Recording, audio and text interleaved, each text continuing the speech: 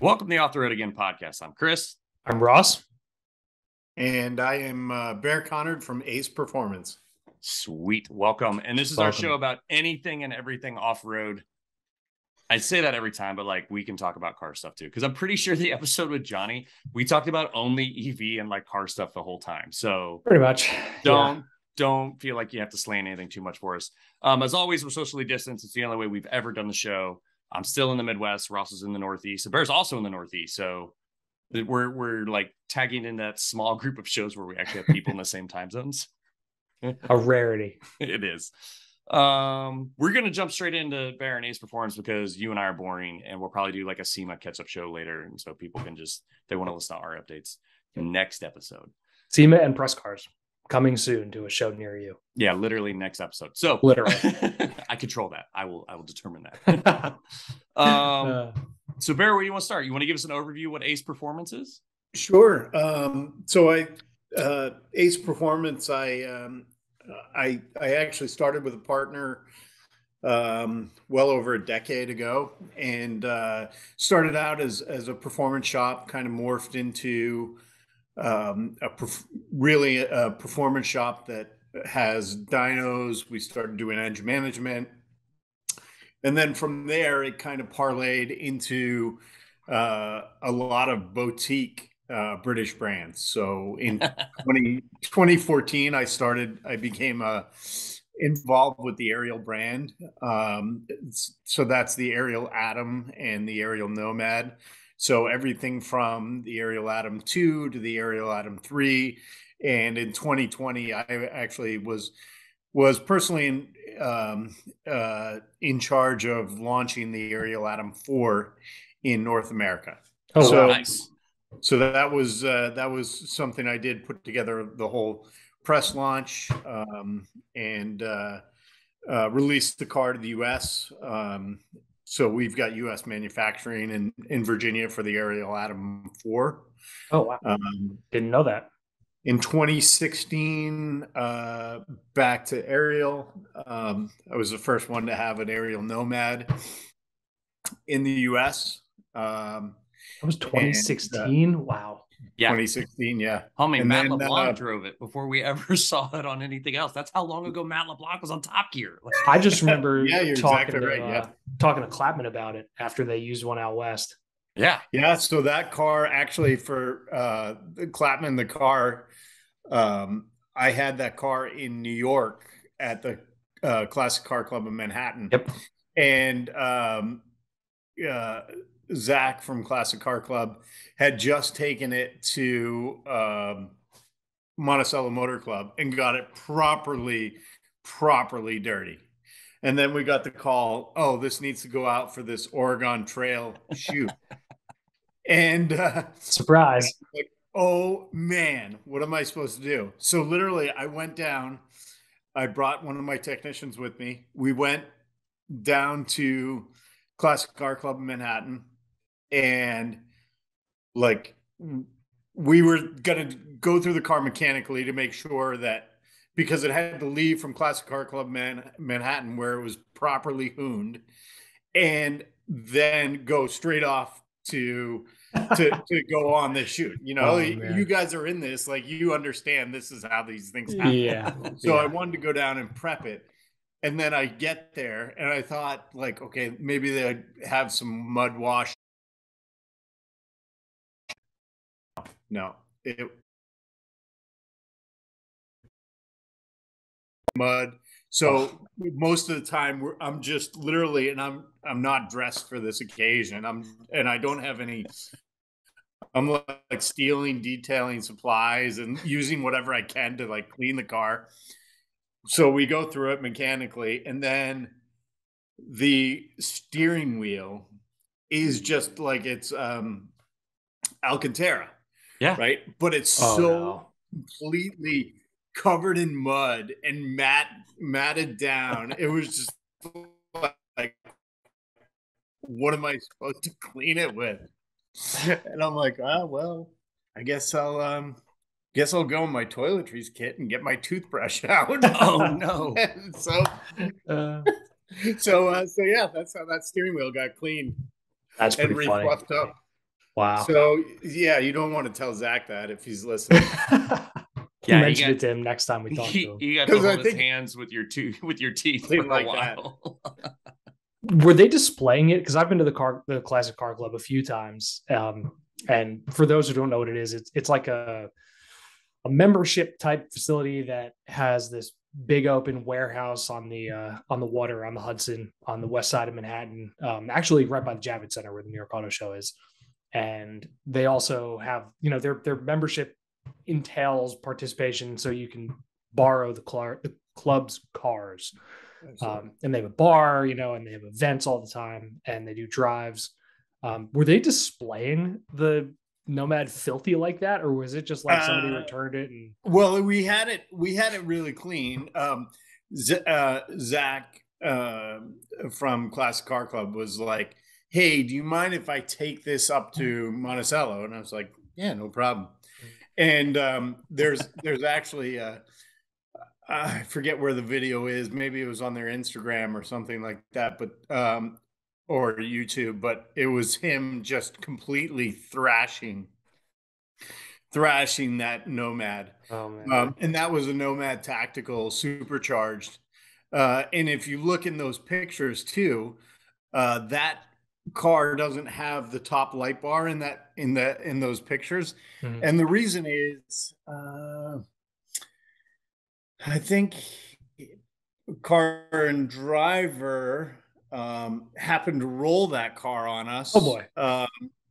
Yeah, in another magazine article. So Great. yeah. So we so that's why it's missing the top light bar, that's funny. and there's a big ding in the top cage from that. So- So that we frequently talk about how a lot of the UTVs don't have ROPS rated roll, the cages themselves aren't actually rated to support the weight of the machine in the instance of a heavy rollover. I'm guessing the Nomads it's an actual like yeah, I structural mean they cage. literally rolled it off the side of a mountain, Oh, God. and then they How? rolled it back, and yeah, it's just. Was that I mean, you wouldn't. It was probably all vehicle problem. It would never be the driver's fault, No, especially never. the press guy, Ever. right? Ever. No. So I just attribute that all to the vehicle, or the road condition. Mhm. It was never. Oh, Yeah, this one's Oh, it yeah. was not a driver fault. It's never operator error ever. No, it never is. I was just driving along when Right. this happened. The right? tree came out of nowhere. Yeah, Shit right. like that. Yeah, that's funny. Right. It just rolled over on its side, and I ended up down in a gully. We're all fine, but yeah, we extracted the vehicle. It's got some dings and dents. It's fine. Dude, I was digging so hard to try to find him without a light bar. Well, the Instagram pictures from the car club, that's the one where was the ones you showed earlier. Okay. With the red one was where it had no light bar. So on the bright side, at least it was better than if they had taken an Atom over to the off-road course at Monticello. Yeah. That would have been an interesting one to try to explain. But that's funny. So out of all of the Ariel products you've driven, if you had to pick a favorite, is it Nomad for the hands down? Yeah. Hands down. I mean, everyone would come up to me and they'd look at and at the time in 2016, this is like when the Nomad came out, like UTVs were getting bigger and more popular, and then they're like, oh, well, I can buy this $30,000 Can-Am. Why am I going to buy your $90,000 Nomad that's only rear wheel drive and, doesn't have all of the kind of creature comforts that a side by side would have, Right? Like side panels and floor fans. fans. Yeah, exactly. Right. Or Bluetooth speakers or things like that. But the Nomad, everyone, whenever I'd be driving that around, whether it's on the street or off road or wherever, they'd just be like, people's reaction, and it goes along with all the Ariel products. People's reactions to it is they don't really know how much it costs. They don't really know much about it, but then they look at it and they see whether you're driving fast or slow, they're like, whatever that guy's doing, he's having a good time. Right. Exactly. So that's kind of that's kind of what makes it so fun. And so when, I'd be driving on the street, they say, where are you supposed to drive that thing? I'm like, wherever I want. Right. Right. Point and shoot. It doesn't really matter. Yeah. Yeah. I mean, the Over funny this thing, curb here through the Boston Common, doesn't matter. we for so long like lamented the rise of like fast SUVs, but as you probably know, the streets of New York City and Boston are pretty horrendous. So Oh yeah. the off-road variants of these things with, ground clearance and suspension travel and sidewall is actually like a lot easier and better to drive in most circumstances around here than the sports car or the supercar that people think is, the fastest way between 2 points. So it makes sense. I mean, this thing would probably be a ton of fun around a city. Oh yeah. Yeah. I did drive it. I did drive it one night through the city in the rain. And it was pretty fun. It sounds This fantastic. this particular one was supercharged, so 300 horsepower. Oh my gosh! About 300 crank horsepower, but the wheel horsepower is not too much different from that. About 1,600 pounds. So and the noises it makes, and just just driving around in the city, downtown Manhattan after leaving the classic car club, just cruising around. Hooning it around. People took notice. It was pretty fun. Does it have traction control? No. Okay. No, you're right foot. That's ABS? It. Nope. Wow. Okay, so this is no power steering. It's it's right about there as raw as you can get. You can get in trouble if you're not careful. I'm thinking of some dirt roads in western Kansas where I would just go forever. Like it just they're just rough enough to have it be like, I feel like we just glide across the top of everything. Like it'd be amazing. Yeah, no, that's the vehicle is. I've had some of the best times where we're like at the Monticello Motor Club, their off-road course up there. Just cruising around. It had hydraulic handbrake as well. Nice. So that is just so much fun because it's got such torque, especially with the supercharger, that even if you over brake the thing, you can still just, it's got a limited slip. You can just still rock it out of any situation. So you don't always need to carry all the speed, right? Even if you over handbrake the car, you can still shoot out of there and just, as you do a 180, you can just shoot out like nothing. That's amazing. I still need to I got to make it over to Monticello. I've driven past there 1,000 times, but I've never actually like been to the track or the off-road course. So it seems they've got a pretty neat setup, and I think that a lot of other clubs, from what I know, are have taken notice, and there are a lot of. I was just at a meeting with some of the top motorsport clubs. I was down in Atlanta at the Porsche Center with some of the top clubs of the world. And a lot of them have off-road experience courses.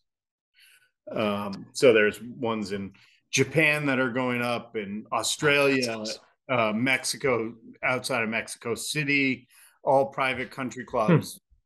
There's Tampa, Florida, all sorts of things that are going up. So even in what we kind of think is a little bit of a lull in our economy, there's still all of these opportunities that are going up.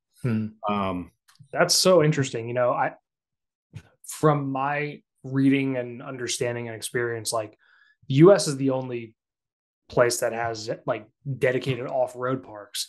There's racetracks around the world and clubs around all over, but I haven't really heard about the actual standalone places to go off-roading like we have here. And I know some of that is like land based, and because we have so many different governing bodies, broken up between states and counties and whatnot. But yeah, I mean, I don't think Lime Rock will be doing one anytime soon. It's a little, Yeah, I know. little tight there, but Although I think that they've done a lot recently with kind of their new ownership group, mhm. um, and the introduction of like the FCP group as well. Yeah, Um, FCP Euro's done a lot for Lime yeah, Rock over the last little while.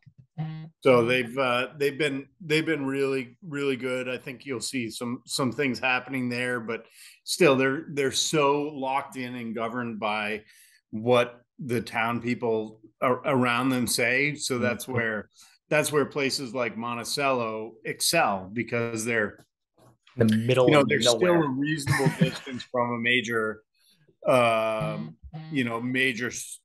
city, but at the same time there's no real Right. governing laws. Oh, what's the track up in, I think it's either Massachusetts or New Hampshire, that like one of the turns basically like rides along cliff or something like that.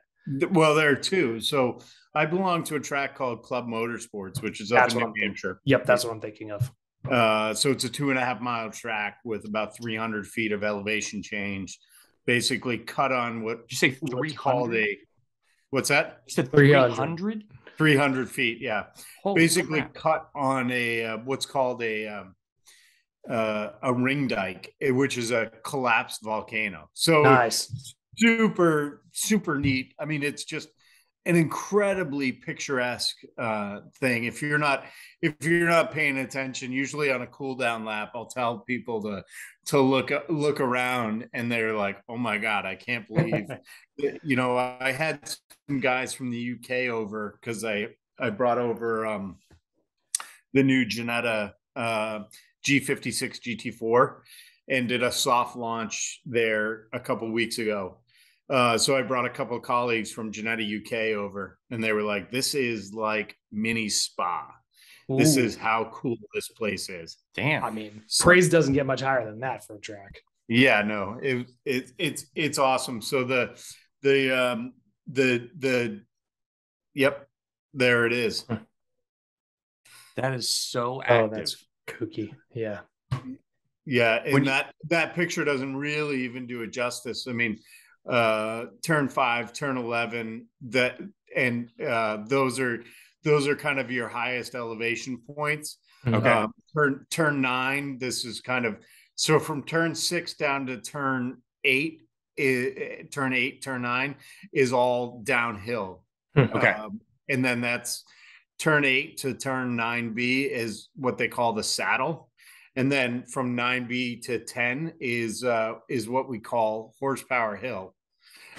Because if you're in a Miata coming out of 9B going up to turn 10, you're doing good if you can just maintain speed. Oh, wow. But a lot of slower cars will actually start losing speed as you go up. Okay, that's steep enough for a circuit. Dude, I have limited experience on Road America, and I remember climbing that hill to that hard left, and that looks sure. way longer. Like, it's multiple corners. Yeah. So Club Motorsports is a really unique place. It's a little less than 2 hours from me. Actually, in that picture, if you looked in the upper left corner, there's just past the go-kart track. There's a building there, and I actually own 10 acres right next to the track, where I've got storage for client cars and whatnot. So we actually pack it full of Ariels and Ginettas, and we roll them right on the track, and then when we're done. So yeah, basically at the top, just the next clearing past the karting facility, that's my area. So Oh, wow. so I'm basically, I can just drive cars right over, and we have a blast. So 2 questions. First of all, what do you use as tow rig? Is always curiosity. Yep. So I've got a 2020 Ram 3500 Laramie. Commons. Dual. Yep. Okay. Yep. Gooseneck, or do you just pull off the bumper? No. So it's a gooseneck 40 Okay. foot gooseneck. So I can 40. have That's a 40 trailer. Yeah. So I can have I can fit 2 full size cars in there, and then over kind of the gooseneck portion. Yeah, there it is. Over the gooseneck Beautiful portion, trailer. I can have all of my gear, Mhm. tables, tents, Nice. Okay. supplies, everything else. So, all right. So You got lights in there and everything. It's powered. So you mentioned Ginetta. Yeah, shore power. Yep. So I want to just ask about Ginetta and what Yeah. they're doing now, because I have family friends, probably haven't heard of them. Their company's name is Michael's Vintage Racing. Okay. They used to be out of like Fishkill, and they just moved. But they work on and restore the old Ginettas, like 60s, 70s, I think. Yep. So, Yeah. So Ginetta was founded in 1958 by the Walcott brothers, and they were actually in the U.S. in the 50s. In 2005, Ginetta was purchased by someone by the name of Lawrence Tomlinson, who still is the sole owner of Ginetta to this day.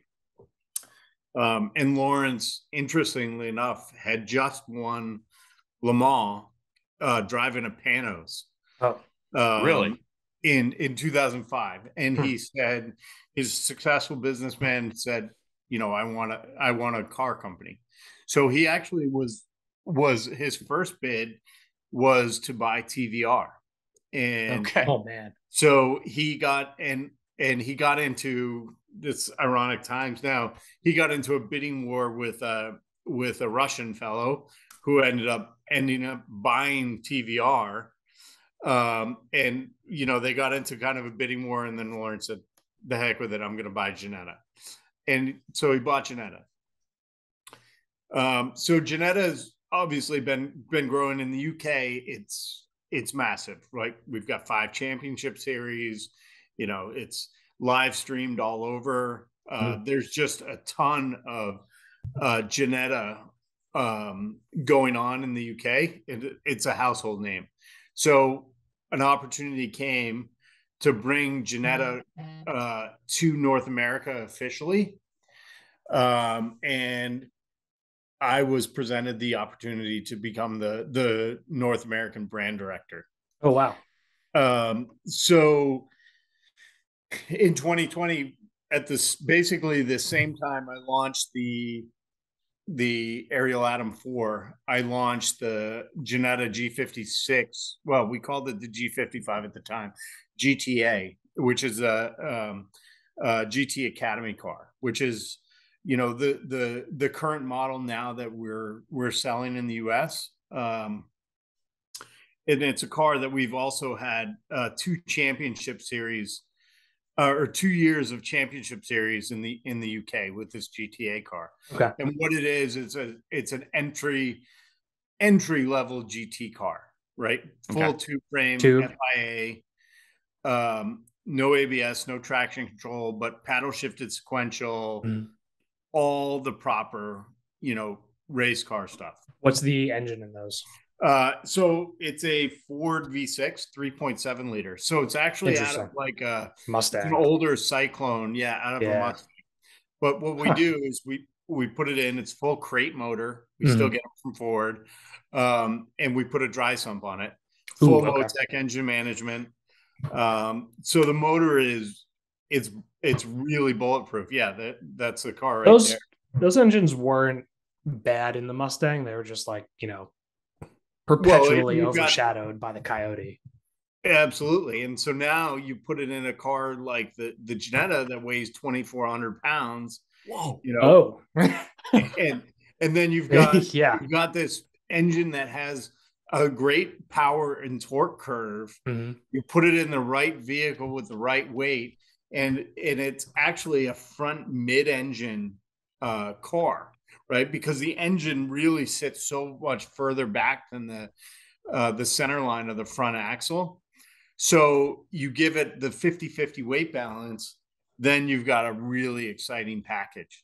So it's the weight of an ND Miata with an extra 120 horsepower over the so ND2. 200, our base tune is 270 horsepower, and then we've got a pro tune is 300. It's a little bit off of that, so say 270 horsepower on my dyno jet, about 260, 262. Healthy enough for 24. So there's not a pounds. lot of drivetrain loss in the car. And this, so we brought about 35 cars over this year. Oh, wow. And we'll probably do about 50 to 60 this coming year. So and that's pretty much kind of, we're scaling our production because we still manufacture for the rest of the world. And so we're kind of exponentially growing Ginetta UK. I mean, obviously coming into the US market and now investing in the US market. I mean, it's exponential in size to what they have in the UK. And then the amount of kind of club racetracks that we have in the US all across, the opportunity is just massive to bring in a reliable car that's purpose-built race car that you can do a spec race series with. We actually, before I even brought over cars, I said, I want to make sure that we have a warehouse stocked full of parts. And that's where we've got in South Boston, Virginia. We've got a warehouse full of Ginetta parts. So somebody bins it. Yeah. If you bin it on Thursday, there's a good chance I can have you racing on Saturday. So wow. It's pretty cool because I really wanted to dispel a little bit of the myth that everyone's like, well, I love the idea of a boutique British car, but the last thing I want to do is, deal with the UK or deal with someone that doesn't understand my timeline or massive downtime for reliability and durability issues. Right. So now the TVR. Someone in the US, they can call my cell phone and they can say, Baer, I've got this issue. How do we resolve it? That's awesome. I have direct access to the UK factory, direct access to the everything in Virginia. So we've basically been able to create the support structure so that, when the people that are buying these cars want to go out and race and they want to spend their time, that we can manage their uptime. So that's the GT4 car that we just, kind of did a soft launch. We have had one team running SRO. They ran SRO last year. We ran a 24-hour series of Sebring and Dubai with this car. This is running the British GT as well. And this car, it looks similar to the GTA car with the Ford V6, but this is actually an LS based, kind of Ginetta's secret sauce based on an LS V8 engine with an X-Track transaxle. Good Lord. Full Motec. The uprights and the brakes come directly from our LMP3 program. So they're full billet uprights with huge wheel bearing cassettes, LMP3 brakes. This thing is, it's got motorsport ABS, traction control. A little hardcore for it's compared to the other ones. Well, it is, but ironically, this car is almost easier to drive than the other car, right? Because the other car, one thing I didn't mention of the GTA car, we set that up on kind of narrow 245 20-inch tires, which are Michelin Pilot PS4S's, right? Okay. So, great tire. And the reason for that is because that's your entry into a GT car, right? So what do you want to do? You want to feel the car move around. How do you do that? You put it on street tires, right? Mm-hmm. No ABS, no traction control. You get the car to move around, right? And so then someone can learn the skill rather than the guy that goes out first and his first track car is a GT3 RS, right? I mean, sure, you'll turn fast lap times, but if you turn any of those nannies off, you're going to end up in the woods. Yeah, bad time. So it's just, this is kind of goes back to the whole ethos of Ginetta, which is kind of provide a ladder for drivers and retain them within their ranks, right? So they can start in, originally, we saw the G40s, which are kind of the junior cars. Those G40s, you can start when you're 14 years old in the UK. Mm-hmm. And in fact, Lando Norris was a G40 Ginetta driver, mm-hmm. right? He came through that rank. Yep. Jamie Chadwick, who's the Formula E champion that's won 3 years in a row, was a Ginetta driver. So that's kind of how they, they kind of groom and you kind of work up the ladder. Whereas in the UK, in the US, we'll get there. Right now, we've got the GTA and the GT4. At some point, we'll probably have some sort of junior car. I think there's a strong demand in the US for that because knowing it's coming out of karting. It's either that's where I was going. Karting, and then you go into like a formula car, but the expense to go into a formula car is exponential versus karting, right? And there's not that karting's cheap. Like you can go into Spec Miata, right? Right. But then, you can go into Spec Miata on an SCCA level, NASA level, which is great competition, great learning tool.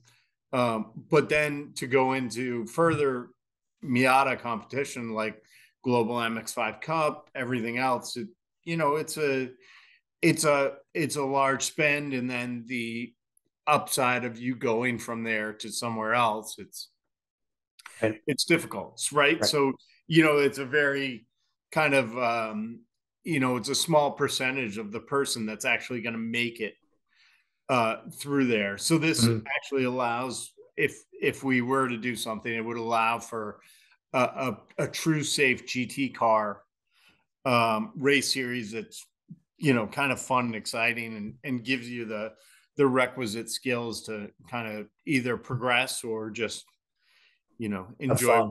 Yeah, right. Some people get to the point with things where they're like, you know what, I won't be able to do this as a career, but I'm loving the hell out of it, so I'm just going to keep playing around. Absolutely. So speaking of playing around, I really want to talk about defenders and motors. And I know we're brushing up on getting towards the end of our time here. So you found it. So there's the this is the only Bowler Bulldog in the United States. Oh wow, my gosh! So for the audience, explain what the Bulldog is, because everybody knew it was the Wildcat. So the Bulldog is full space frame. It looks like a Defender because it's been designed to have all the Defender body panels.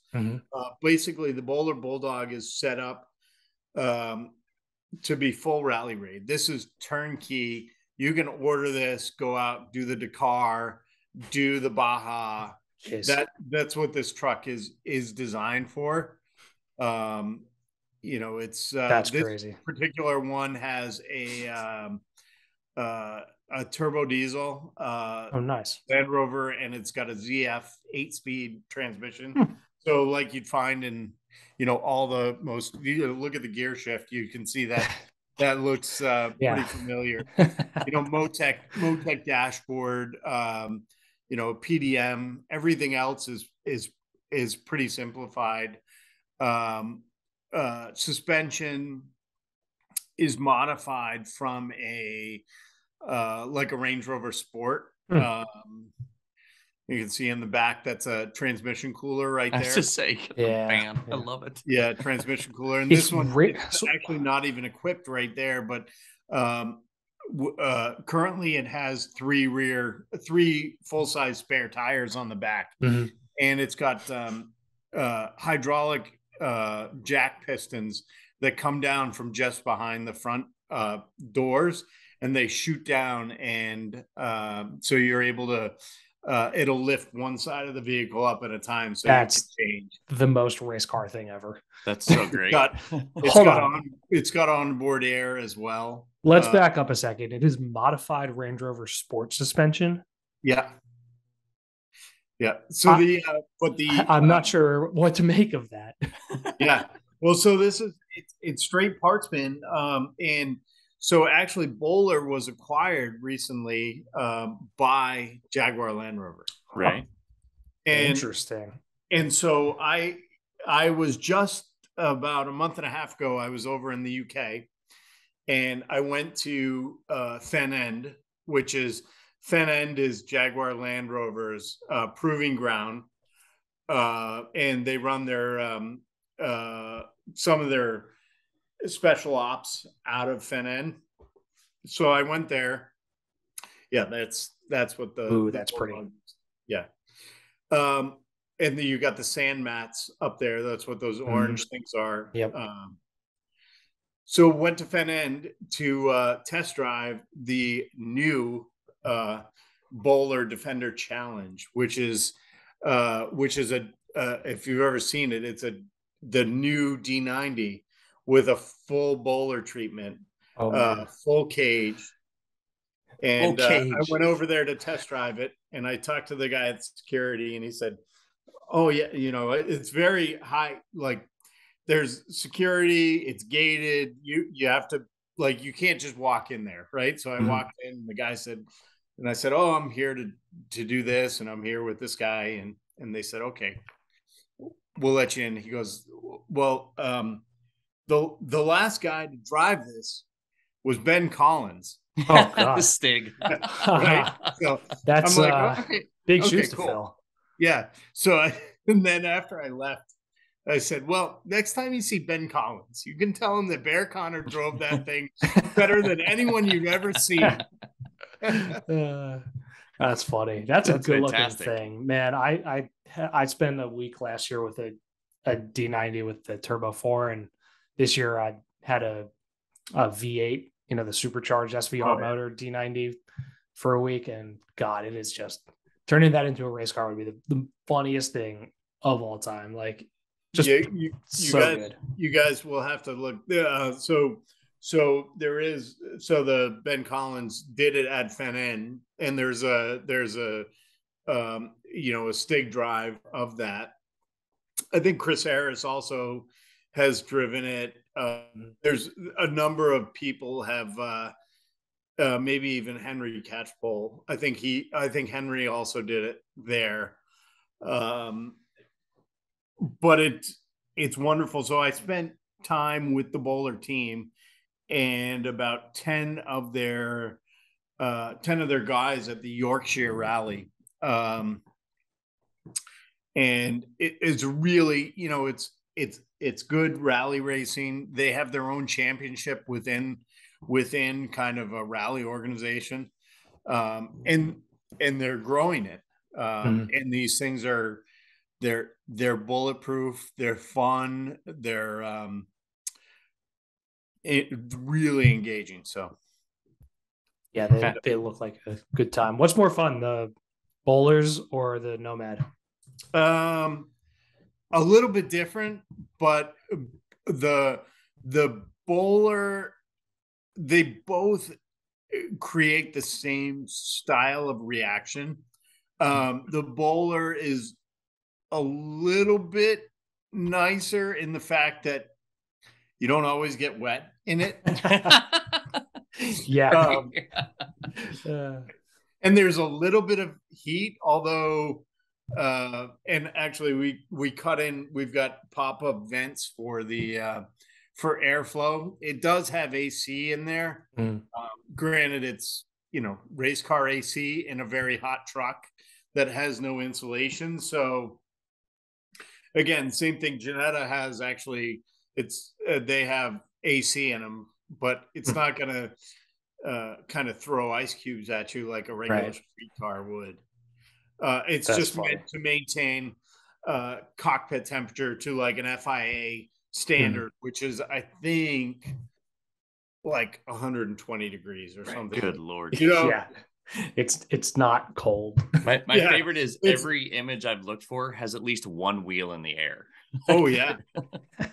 Oh yeah. I've got video of me jumping, all four wheels off the ground, jumping this thing. Awesome. Of the Bulldog, we have pictures of it 10 feet in the air. Oh my God. That I feel that in my spine. Yeah. No, it's like butter. There's that's awesome. Nothing wrong with it. So it's a really, really unique vehicle. I'm excited to see where Bowler can go. After spending time at the factory, there's a lot of neat things coming out. It's so interesting. They did announce the CSP 575, which is something that is hopefully we get here in the US. But it's basically like it looks like it's a Defender 110 essentially, but with the 575 horsepower supercharged F-Type R V8. The best engine. Oh God, the sounds that engine makes. Oh, but wow, that's fully set up with Bulldog suspension. So this is like the cool SUV that you want to roll through the parking line at school in. This would make the G-Wagon look, seriously. Even the 4x4 squared would make it look a little bit like, See that with that engine, something that looks like that is like game over. That's like the one thing to drive for the rest of your life. Oh yeah. So, and it's so interesting that like Bowler is doing, the Baja ready vehicles, because I mean, I'm in Southwest Connecticut and Glickenhaus is not too far. And I've seen the boot on the street, parked, and oh yeah, same thing, buy it, get your seat fitted for you, and drive. Yeah, no, it's definitely and the guys from SEG and Nat and they're doing some awesome things. The Bowler fits. It's a little different price point than the boot. I mean, not considerably less, but it's I can imagine what a 575 would probably retail for, and it'd probably be well over $200,000. But ultimately, if you look at you look at kind of the luxury performance SUV market, I mean, you can spend almost $500,000 on a Cullinan, right? So or Urus or Urus or something like that. At least with the CSP 575, you get a back seat. Like boot sits two. But you get exhaust right behind your head. The boot, I've never been in a boot. I've been around them, but it's kudos to what they're doing, right? It's mayhem. It's one of those things. Whereas I talk to a lot of these other manufacturers and the boutique manufacturers, and it's interesting because I try and say we're not, even though we make a similar product, we're creating experiences for people, and it's not necessarily I'm going to buy a boot or I'm going to buy a Bowler, right? It's I can buy both of these tools, right? We're kind of catering to a market where I don't have just a Ginetta and Radical. I have a Ginetta, Radical, an Atom, and these are the things that I have because this is the type of vehicle I like, right? You don't just have one Lotus, you have a Lotus and a Caterham, and it's a very different mentality. Very different mentality from like me or Chris. I'm like, okay, if I sell my 460, what am I going to replace it with? And Chris is like, if I sell a Suburban, what am I going to replace it with? It's not okay, I'll get a Suburban and an Escalade and, and an LX. It's just like a totally different frame of mind. Well, I mean, it is, yeah, but it's, I think that the only way that these boutique manufacturers are going to continue to churn out vehicles like this is if they kind of stop trying to compete as hard with each other, right? And just focus on the product and know that the customers are there and they're not exclusive, right? Because the same buyer that's going to buy a Ginetta may also buy a Bowler, right? It's, they just want different tools for their. I want to hang out with that guy, right? Right. They've been bitten so hard by the bug. They want quality. They want something that they know that they're that they're special. And that's where I've seen a lot of people also come over from other marques, whether it's Lamborghini or Ferrari or Porsche. Like, in order to make a blip on their radar, you have to have a multi-million-dollar portfolio of cars, right? And even then, you need to be special. I mean, look at what happened with the guys trying to buy Ford GTs, right? Think about all those people that didn't get in that have, multi-million-dollar car collections, and they submitted appeals and everything else like that. Yeah, that was crazy.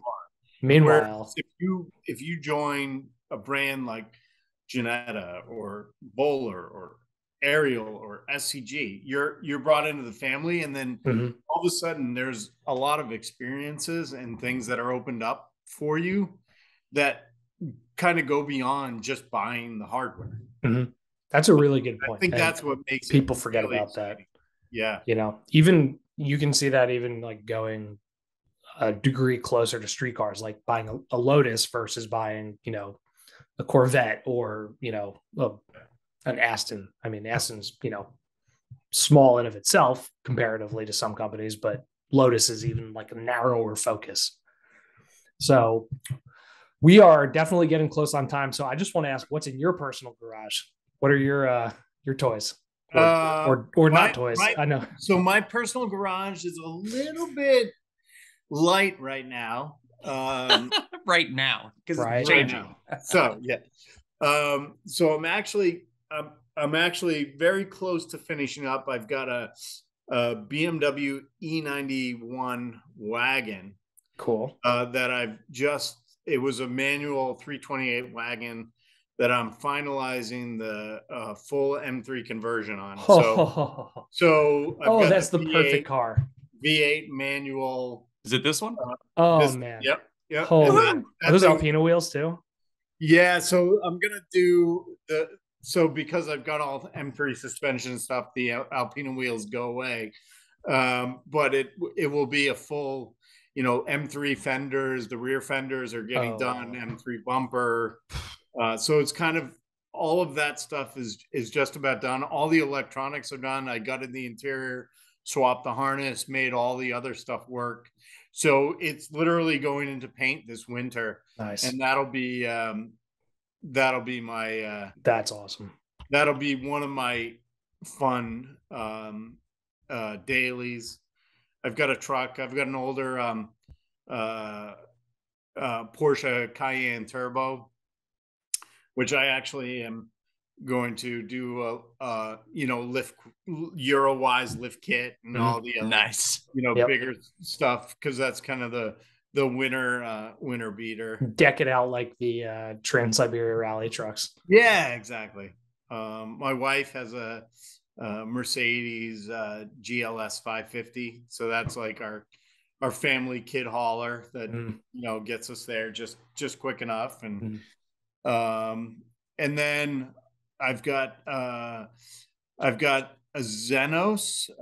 So this is something I own with a client, which is a Xenos C10S, which is a pretty unique car that was started by, going back to Lotus, Mark Edwards, who is the current CEO of Lotus, had started Xenos cars with another guy from Caterham.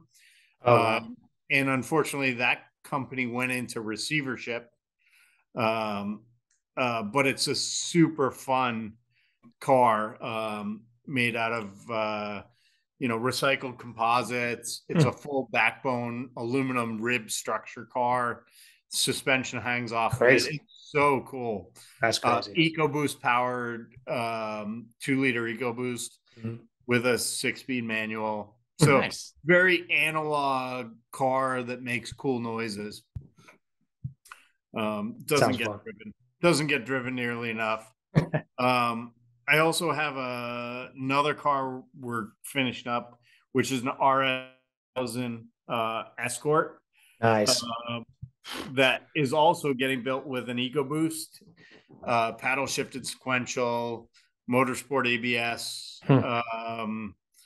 Yeah, it's not that one, but you can see it in the background, the one in the van back there. Stand. So that's a full shell that I brought in from Wales. And that's crazy. I see it's got the proper lights. Oh yeah, everything about it is that car is proper. This 3-door Escort was one for my friends down in Connecticut there at the Cultivated Collector. I don't know if you've ever seen some of their stuff, but yeah, I go to the New Canaan caffeine and carburetor shows all the time, and I wander over to Cultivated Collector pretty much every time I'm in town. Yeah, that's like I could be there in 6 minutes. Yeah. So yeah, Matthew and I go way back. And, oh, really? Oh, that's funny. Yep. So yeah, a lot of fun. Yeah, they casually roll out things like the XJR 15. They'll have like 2 of those at a show. I'm like, didn't even know this was here. Yeah, exactly. They bring out some wild things. Yeah, I was actually there. He's got such a refined and totally, amazing kind of detail on some of these cars, and really when they talk about curating classic cars, he is on the forefront. They just rolled out like a 90s Japanese collection of cars. Were they involved at the New York Auto Show display? JDM. So. Yeah. The other thing that they had that was super interesting that I didn't know existed, and this is going back like probably 2 years, but they had, I think, like one of 3 E90 M3 lightweights that had made it carbon everything, slick top car. And it was like, it just looks like an M3. Meanwhile, but it was $250,000. Yeah. it was crazy, So I found more Escort pictures. Yeah. That's such a good shape, that car. It is. Yeah. And in the UK at the Track Rod Rally, there were probably, I don't know, 100 of these. I mean, Jesus. None quite at the level that this car is going at, but really, really fun to watch. Really fun to watch toss through the woods. That it makes me think of, and I could be completely wrong on if it's the right style of Escort or not. I went to rally in 100 Acre Wood, and there was an Escort running down there. It was the Shamrock one, and every time it would go by, it just sounded like an angry beast. I think he actually hit me with a rock going around the corner. It threw a rock so far. You're exactly right. They called me once, and they go, "Baer, do you have another Escort?" Because they know I've got one. They're like, "Do you have another windshield? We just broke a windshield." Oh God! And ironically, like the windshield on I have a windshield. I haven't installed it yet because it's scary to ship windshields from the UK, but they're all it's got like a lot of British cars, has a heating element in it. So super specific. super specific. Yeah, you're not going to find one of those windshields around. That's one of the things you don't think about when working on a project car. It's like finding glass for a car long out of production, that wasn't sold here or wasn't sold in high quantities here. That's why you buy a Ginetta, because he's got a whole warehouse full of parts. Exactly. Yeah, right. yeah. I didn't have to for some of the parts for my Escort. I had to go to.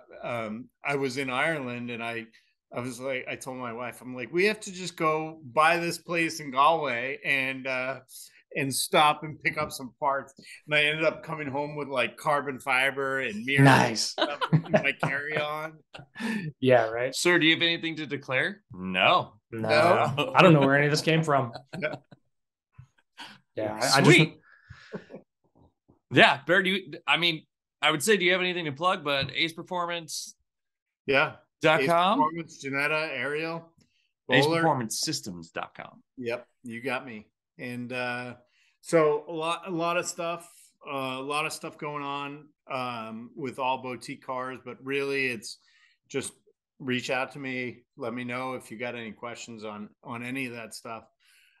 We get kind of deep into everything from engine management to tuning to, how to get and drive one of these cool, what I would call experience cars, whether it's on the track, off-road, anything like that. We have the opportunities. You have me wanting to make a trip back east, and I rarely want to go back east. I was going to say, right. I have one more question for you, and is that, can I come visit? Absolutely, anytime. You're only like 2.5 hours away, so yeah, let's do it.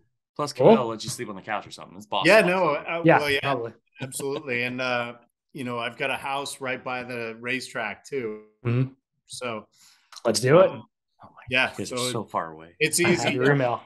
bring a cool press car, and we'll make sure that you get the proper photos. It may be really dirty by the time you return it. It's too bad we didn't plan this, but otherwise it'll be fine. It's too bad we didn't plan this in advance, because I have the Cadillac Escalade V right now, which, man, you can hear that thing a mile away. I'm sure you'll have other press cars. Oh, my God. I saw like a video of it. What was it? I think it was Jack. Savage Geese guys? Yeah.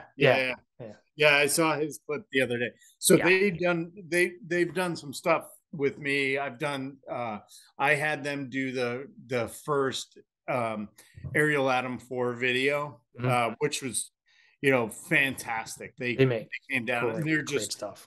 They are just consummate professionals, and just dive so deep into the minutia. So it's really that's a cool video if you ever get time. Their videos are long, but they're just so good. It's like a happy medium between like a TST and Engineering Explained. Yeah, right. So I had them for a couple days down in South Boston, Virginia. I was with them, and we were able to do this stuff. I even provided them with some really bad Mexican and some really poor burgers, but nice. They still don't hate me. Yeah, because they gave them Atom time. Yeah, exactly. Yeah. Well, sweet. Thank you so much for coming on the show. Yeah. Thanks, man. Right. It's nice to meet you. It's been fun. Thanks, guys.